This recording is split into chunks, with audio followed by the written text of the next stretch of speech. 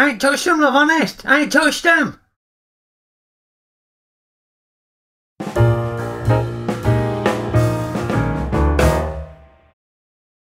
Hey up, Rayvers. We've had a request this week from Sam, who wanted me to review some heist movies.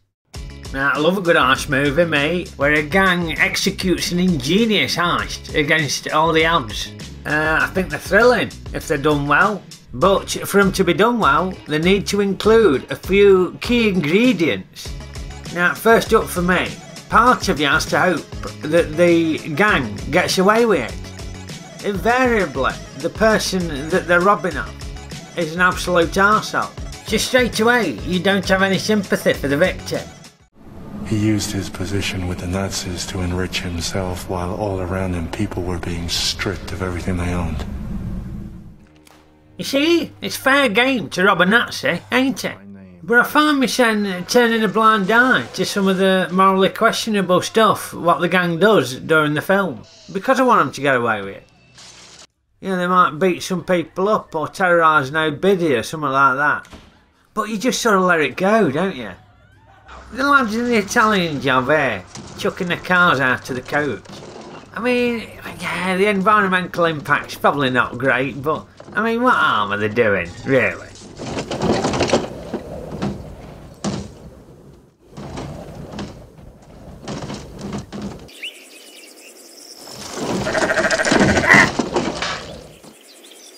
Alright, fair point. Mind you, just imagine the damage if the coach had gone off the edge, because it's famous for that cliffhanger ending, isn't it? And some folk blame the driver for not taking care, going around the corners. But for me, I blame the passengers, you know, all getting bared up and dicking about, distracting the driver. If it were me, I'd have done what I used to do with Dean and Maxine when we were on a car journey, and they were arsing about in the back. I'd pull over, take the top chumps and the opal fruits off them, and give them a round of f***s. Anyway, where was I? Yeah, in loads of heist movies, the gang leader is played by a really charismatic actor. So even though they've got poor morals and ethics, you still find yourself rooting for them. But also, another common ingredient is that they'll have an equally charismatic actor playing the copper who's hunting them down trying to catch him. Here, she got a great ass! So if it's done well, you find yourself in a quandary about who you want to come out on top. You know, whether it's the criminal or the copper.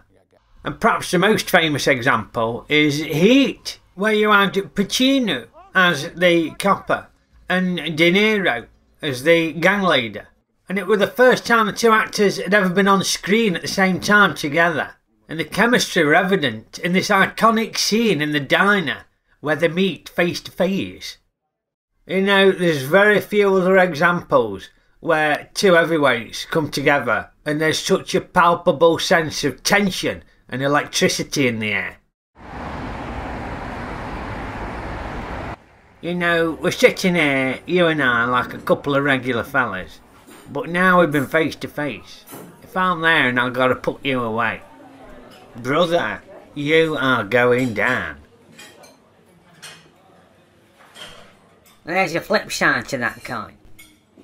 What if you do got me boxed in, and I got to put you down?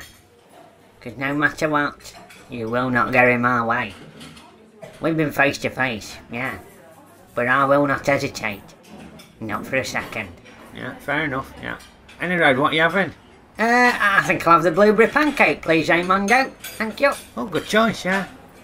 Another vital ingredient to a good heist movie is the disguises.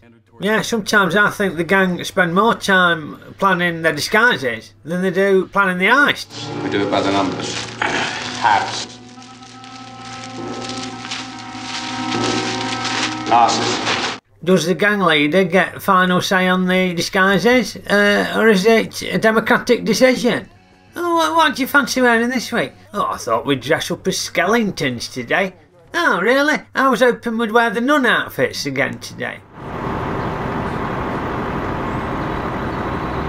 Some disguises are better than others. I mean, these blokes, yeah, they look pretty sharp in their suits with the shades on. but you can still identify the face. So what's the point of that?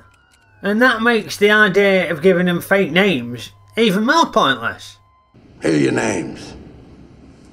Mr. Brown, Mr. White, Mr. Blonde, Mr. Blue, Mr. Orange, Mr. Pink. And that idea ain't even original. Quentin Tarantino has ripped that off from Taking a Pelham 1, 2, 3. What do you want, Mr. Green? Is everything okay?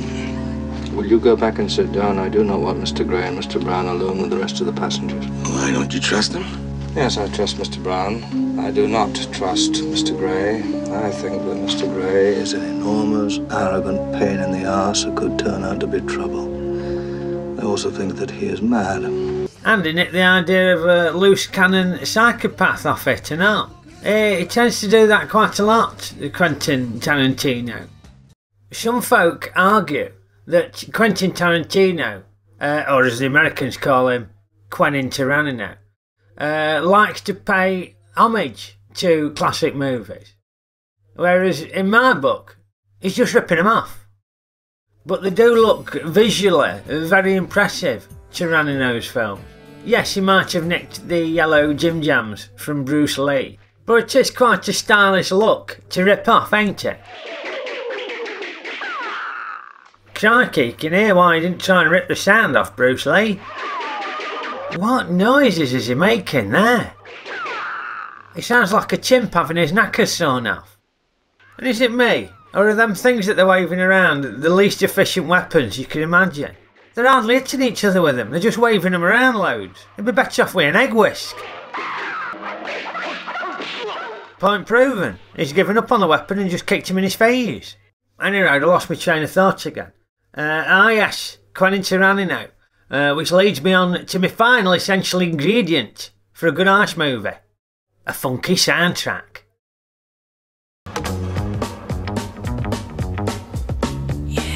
Yeah, proper funky soundtrack really gets me in the mood for a heist movie.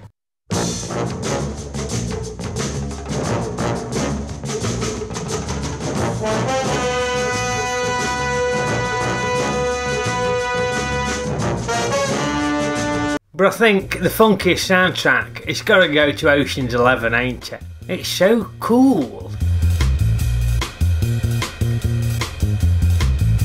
Yeah, Ocean's 11, where George Clooney is Ocean, the gang leader. And one of the reasons the film is so cool is because he recruits a load of Hollywood A-list stars to help him with the heist and swan around with a funky soundtrack in the background. You've got Oscar winner Brad Pitt. Yeah. Oscar nominee Matt Damon. Oh, yeah. Oscar nominee Elliot Gould. Get in the goddamn house. Oscar nominee Don Cheadle. That poxy demo crew haven't used the coaxial to back the main line, have they? What the bloody hell is that?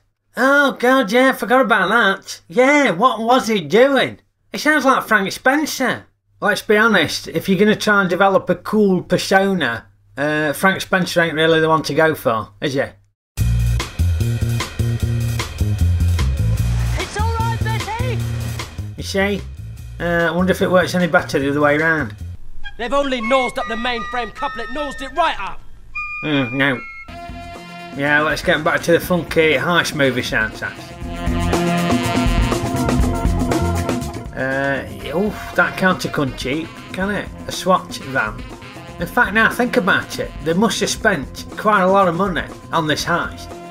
I mean, going a suite at the Bellagio can't have been cheap, for starters.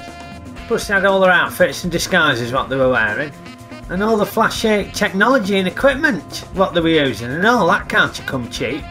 Yeah, they had a remote control van, how much did that cost? And they had to build an entire replica vault. That must have cost a bloody fortune. So they must have been absolutely loaded. And they never even needed to rob the place. What a bunch of pellets.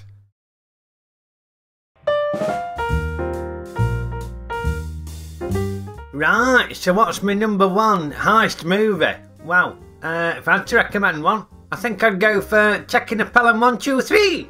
Characterisations in it are great. Loads of good characters in it. Robert Shaw's brilliant. Walter Matthau's great. Really good watch. Loads of funny bits in it and all. You what?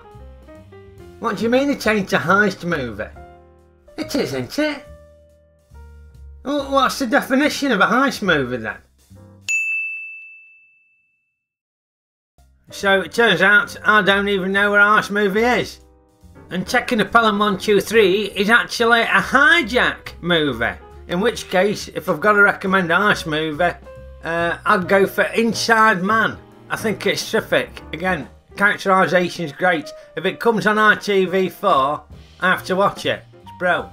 Any road. If you got any requests for future reviews, drop me a line and click on the old like button and subscribe and share it with your mates and all that stuff. And I'll see you next time. Okeydoo! Oh, it's cakey treats for Raymond!